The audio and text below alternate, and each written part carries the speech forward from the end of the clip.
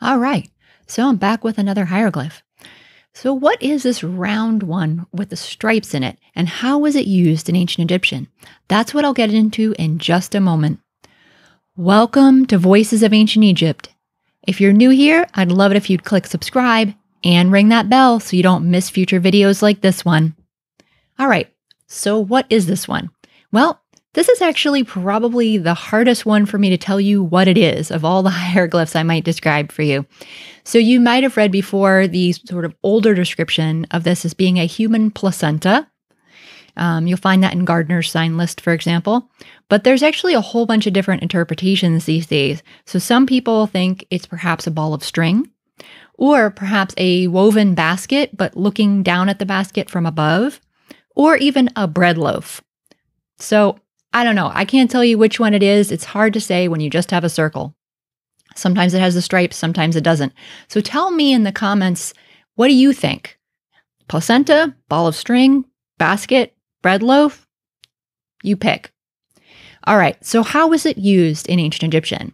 Well, this is actually the sound of what we call third H. This is what Egyptologists call a third H, which is represented in transliteration as the H with a little curvy line under it. And this was a bit of a guttural kind of sound in Egyptian, kind of kh.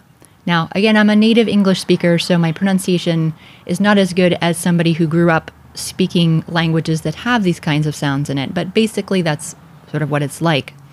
So because this is a one consonant sign, like many others we've seen, that means it's extremely versatile, of course, and it can appear in many words.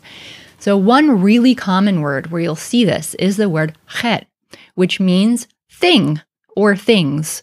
It can be both the singular or the plural. And it's often written with this book roll determinative. And if you're not familiar with what a determinative is, I suggest you pick up my half-hour hieroglyphs guide. I'll pop the link for that in the description for you. So it's also, though, sometimes written without that determinative and just the third H and the T. So you'll see this, of course, all over the place because, as you can imagine, just like in English, we use the word thing a lot, and in ancient Egyptian, they use the word thing an awful lot also. All right, that's it for third H. I'll see you in the next video.